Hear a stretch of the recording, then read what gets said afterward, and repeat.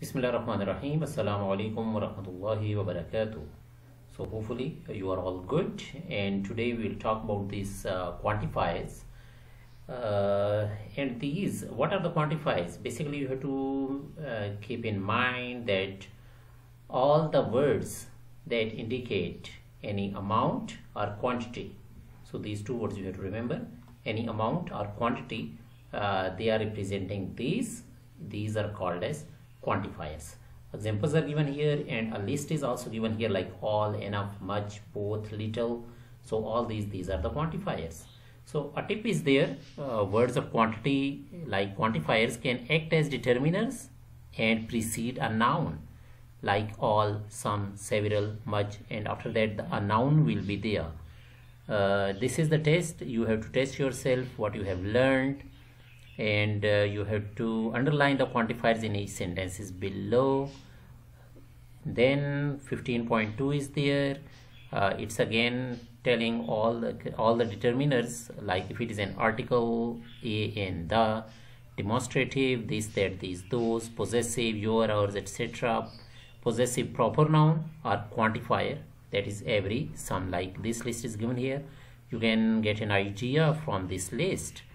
In this way you have to complete this exercise. 15.3 is there. Again it's the same way, so that's the end, and answer keys are here. So again, yes, this is the new unit, unit number 4 that we have to start today, and these are the adjectives. First of all, identify adjectives. The adjective, it is a word that refers to a characteristics of a noun. You already know what is a noun, and any word that is describing the characteristic of a noun, it is called as adjective. Okay, so tip is there. So what you have to do is, if a word is there and you are a bit confused whether it is a noun or it is an adjective or it's a verb, just you have to add the, then you have to put that specific word, then you have to write a noun, like the boy. This is the noun here. And if you look at these examples, these sentences are here. First of all, we can say the brilliant boy, the embarrassed boy, okay, the delightful boy. So all these underlined words, these are the adjectives. But we can't say the very boy, the boy, the talk boy. Okay, all these, this static is there. It means grammatically these are not correct. Okay. So 16.1 is there. Which of the following words are adjectives? And you can do the same, like you can do this trick, the dash boy. Okay, like these words are here, like can we say the yellow shirt? Yes or no? Yes, so it will be the adjective. Again, can we say the is notebook? No, so it is not an adjective. So this is the easy way. If you are have some confusion, usually these are quite easy. You can get an idea when you know the meanings of all these words. But still some words are there, you are a bit confused whether it is an adjective or it's a noun or it's a verb. Then this is the idea, this is the trick that you can use. 16.2 is there. Here you have to underline the adjectives in the sentences below. In each case the adjective will be between the and a noun. So a sentence may have more than one adjectives. You have to keep in mind, like this example is given here. She has been the strong leader of this company for years. Okay, the strong leader, the strong leader. So leader, that is the noun. For that reason we can easily guess that strong, that is the adjective. The same trick you can use while solving all these answers. And yes, a good way to just a word adjective is to see if it can be placed between the and noun, but it doesn't mean that that's the only place of an adjective. You don't have to apply this rule everywhere.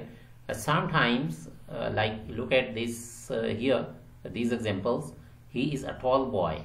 Okay, I'll look at here, the tall boy. So again, this is the tall boy. The tall, it's also the adjective. It's also the adjective here. So please keep in mind all these rules, and then test yourself. Is 16.3 is there. You can read all this from the book, and I am just giving you a gist or an idea what you have to do. This success, yes, quite easy. Okay, so 16.4 is there. Underline the adjective in each of the sentences below. Some of the nouns will be modified by more than one adjectives, like she ate all the crisp, crunchy chips. Crisp and crunchy, both of these are the adjectives. Okay, 16.5 is there in each of the sentence below. Decide if the underlined words are functioning as nouns or adjectives. It's an important exercise and you have to make it sure. Sometimes the same word is there, sometimes it is used as an adjective, sometimes it is used as a noun. You have to clarify, you have to take it into mind, or you have to read the whole sentence. Then you have to get an idea in which context that is used. Okay, so practice is also given. 16.6 is there in each of the sentences below. Decide if the underlined words are functioning as nouns, verbs or adjectives. So 3 points you have to keep in mind. First of all, it may be a noun, it may be a verb, or it can be an adjective. Okay, like jail cell, this is the adjective. All of the words are underlined, and please do it yourself. Do not look at the answers. First do the exercise, try your level best, read this topic again, or please listen to this video again so that you can get a clear idea of all these words.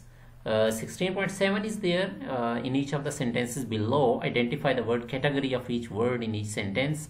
Like it's very interesting. Like if the is the determiner, instructor, that is the noun, answered, that is a verb, her, that is the determiner, it shows the possession, unspoken, this is the adjective, question, that is the noun.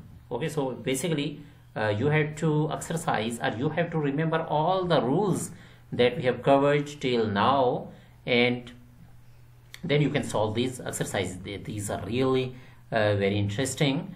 Maybe you can be a bit confused about some words, but just think about the word, keep in mind the meaning of these sentences, then it will be very easy to do so. And only these sentences are given here, but you can take any of the sentence either from a book or from a newspaper, and you can just analyze all those sentences and tell what's the category of the words that are described in those sentences. Some more practices there. So basically these are the answer keys, and you don't have to look at the answer keys before doing all the exercises. So thank you very much, and inshallah we will be again here with a new video, with a new lecture. Stay blessed always, and assalamu alaikum wa rahmatullahi wa barakatuh.